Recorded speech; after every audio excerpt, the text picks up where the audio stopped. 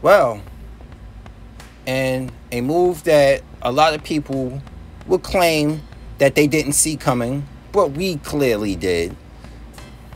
343 Studios has delayed Halo Infinite on the backlash that has been receiving, that it deserves to receive, over the graphics not being up to par. You know, this is why I don't trust trailers. I really don't. Haven't anyone learned from Anthem how we got this pretty looking thing and then we got what we got because of things being spreaded out? Didn't anyone learn from Puddlegate that these games never turn out to look the way they do? But oh yeah, that's right, some people are very selective in their memory. That Spider-Man and many other titles, when first announced, even the beloved Ghost of Tsushima, looked very beautiful in the initial running. But once you stretch out development, you make all these sacrifices to get this game running, the game takes a hit. And unfortunately, this is what happened with Halo Infinite's graphical fidelity. And on top of this, now this would be probably acceptable if this was a game strictly made for Xbox One. But this is a Xbox Series X launch game now. And that's Microsoft's fault. So they're going to have to deal with this because they decided to make this game a cross-platform game. And the game doesn't match the fidelity that the Xbox Series X is claiming to possess.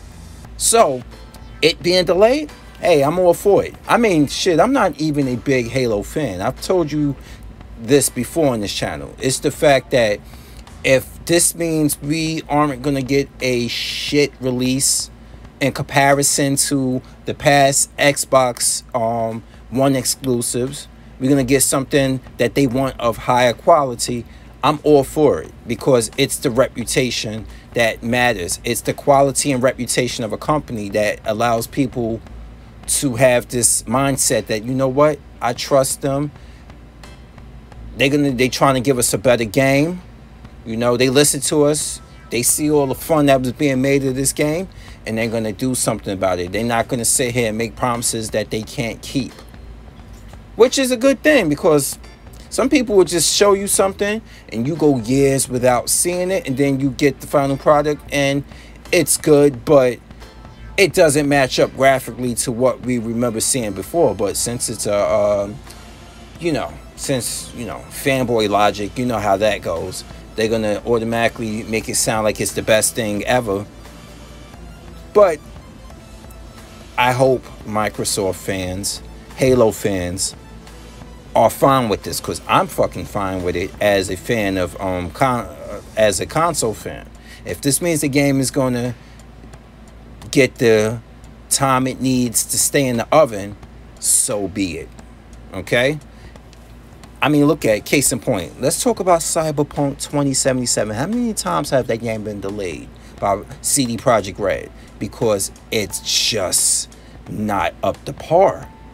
And they have their reputation to worry about. You know, I understand this is Halo. This is their cash cow. But it's a difference between being a cash cow and being a money grab. And you just want to put something out and let it sell on the reputation of its name. Whereas not in this generation. You've tried that. You've failed this current generation Microsoft. If you're going to give a reason to buy a Series X, you got to have high quality first party games. And I hope that's what they realized, because shit, hell no, what's the purpose? I mean, I was looking at Infinite like, you know, if it's looking like this on Series X, do I really need to get a Series X? I mean, I wasn't getting one on launch day anyway, but shit, for those who, well, it's coming out in November. The Series X is coming out in November. Will there be anything on there to play? I don't know. So I'm not in a rush to buy it, because if, as for first party, guess what? I'm going to be playing those games anyway. But people be like, but the Xbox going to probably be like, oh, but what about playing it in the highest graphical fidelity? You know what? I'm good right now. I'm good. I'm good on that shit. This is why I'm not in a rush to buy a PS5 or a Series X. You know, Miles Morales don't do it for me. Halo Infinite don't really do it for me. But for the sake of quality purposes and a reputation that you're trying to repair, yes, Microsoft, delay the goddamn game. You did the right thing and stuff, but I can hear the Sony fanboys right now. See, y'all just failing as a company. Whereas they ignoring the fact that Game Pass has been keeping Microsoft well financially compensated. Everybody has their niche, you know. The fact that all three of these companies are different, but yet their differences are enough to compete with one another and inspire one another, that should be enough right here for this generation. You know, not everybody believes in pouring in millions and millions of dollars to make a game that probably barely breaks a little bit above even, or a company don't believe in making games into a Netflix service, or one company just doesn't believe in just riding the same franchises for nearly 4 decades. But one of them, all three companies do one of each. But it's all about where you fit in as a gamer. That's basically it.